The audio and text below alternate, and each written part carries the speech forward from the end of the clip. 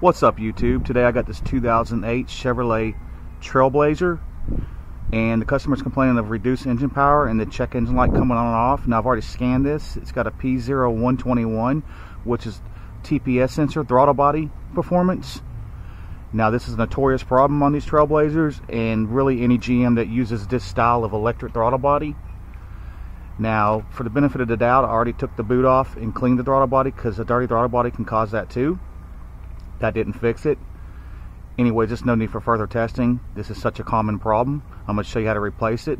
Let's get started. If you haven't subscribed to my channel, please subscribe so I continue to make videos like this to make your life easier. Let's do this. Now I've already got my part. This guy right here, nice, shiny, and new. Now I recommend getting a good quality one like a Bosch or a AC Delco. But that's up to you. It's gonna fail again either ways. Let's do this. So the first thing we're gonna do is we're gonna take this boot off.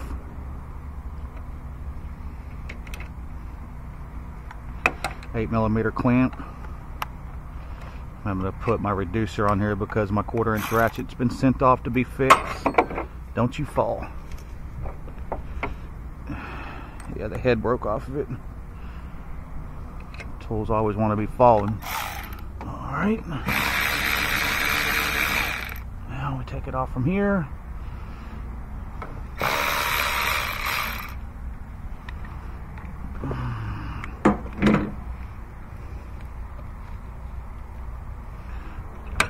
We're going to unplug this mass airflow sensor.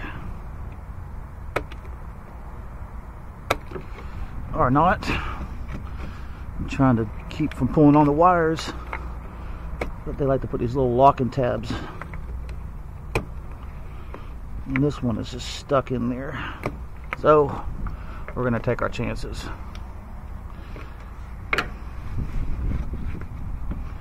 Just need to get it out of the way just enough to pull this guy off. Alright, now let's take your 10 to take these bolts off that secure it to the valve cover.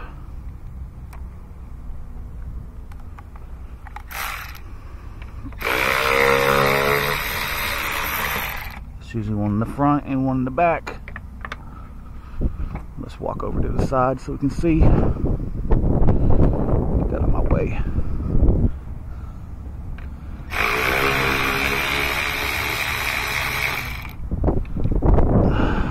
Someone's put an aftermarket K&N filter on this.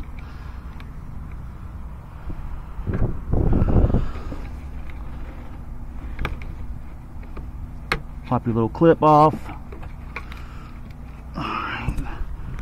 Give y'all a little light. Even though it's bright out here, maybe this will help a little bit. Get these bolts out of the way so they don't fall down.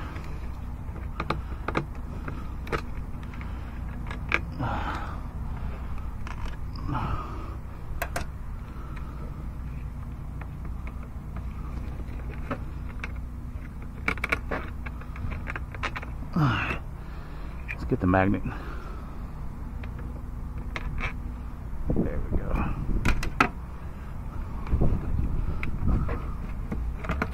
And let's pull this out of your way. Alright. Now you're going to unhook this little clip, push down on it like that. Just pull out on it.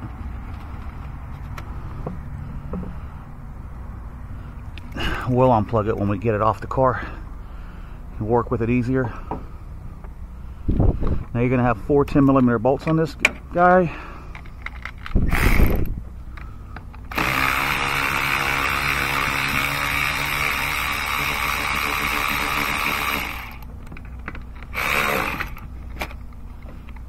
Alright. That bottom one's a little tricky to get onto. That coil right there. Come on. So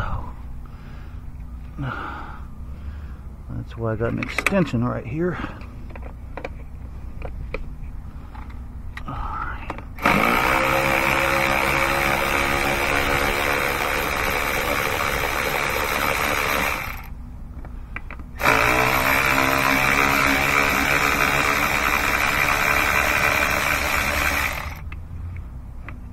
And let's lose the extension for now.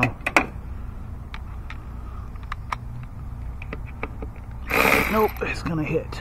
So, plan B.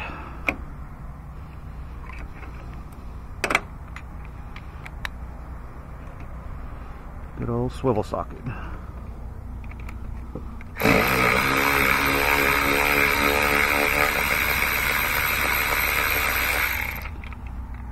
Alright. Let's pop that off. Now we can get to the plug better. Let's go ahead and get these bolts out before they fall.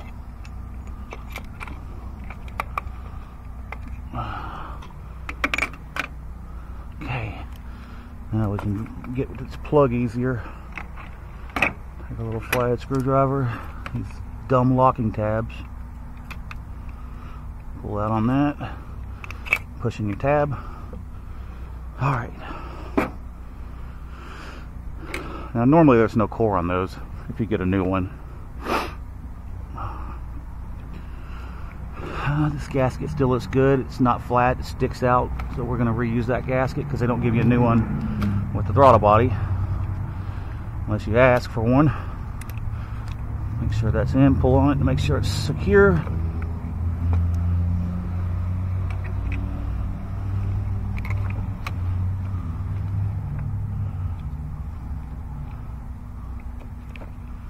And start them bolts. Always. Just a couple turns.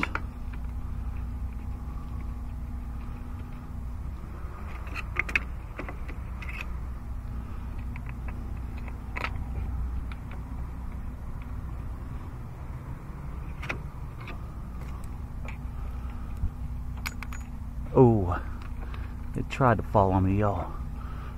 No, sir, not today.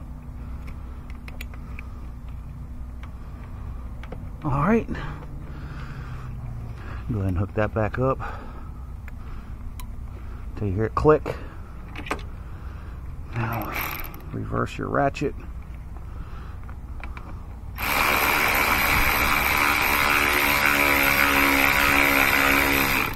Alright, we're just going to kind of work the corners here so it bolts down nice and even. See if I can get this. Yeah.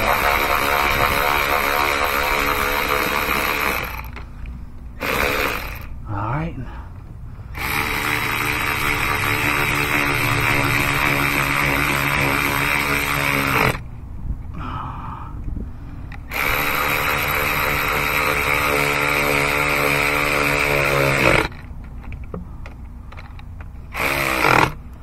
Just kind of a crisscross pattern. That one's a little loose, I think, still.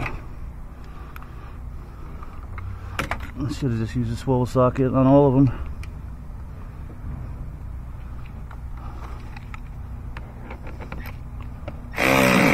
Alright.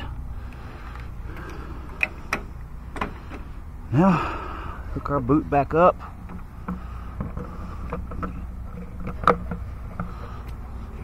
Make sure you hook this hose up right there. There you go. Alright. Work that back in there. Boom, like that. That didn't even have a clamp on it. That's not good.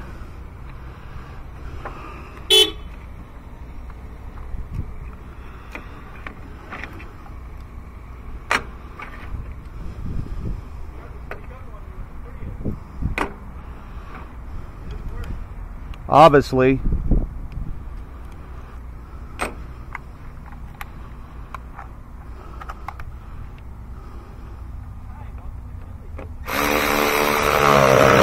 Alright.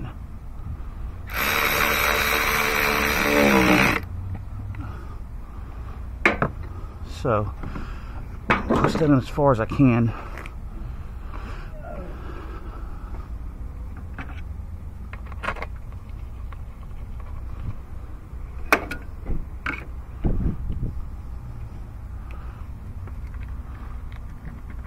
Back one started. Go ahead and secure your clip. Your harness don't rub nothing.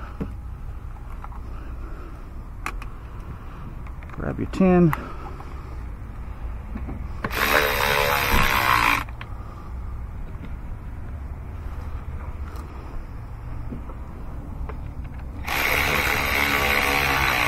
Alright. Make sure everything's out of the way. We're going to fire this up. I'm going to call Napa or one of my part suppliers and get a clamp for that, because it takes a big clamp. But for now, we're going to start it up.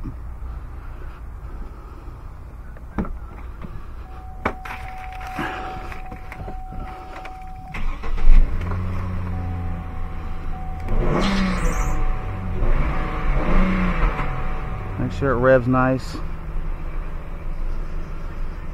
Got a squeaky belt. I didn't hear that before, but it was warmed up when they brought it to me. So I'm going to be calling them back and recommending a belt, I guess. But it's idling good now. Before, it was falling on its face. It wouldn't rev past $2,000. Yeah, that's belt's annoying. I'm surprised he didn't say something about that. But anyways, that's another video. I hope y'all liked this video. Please subscribe. Please check like. Y'all have a good day. Peace out, YouTube.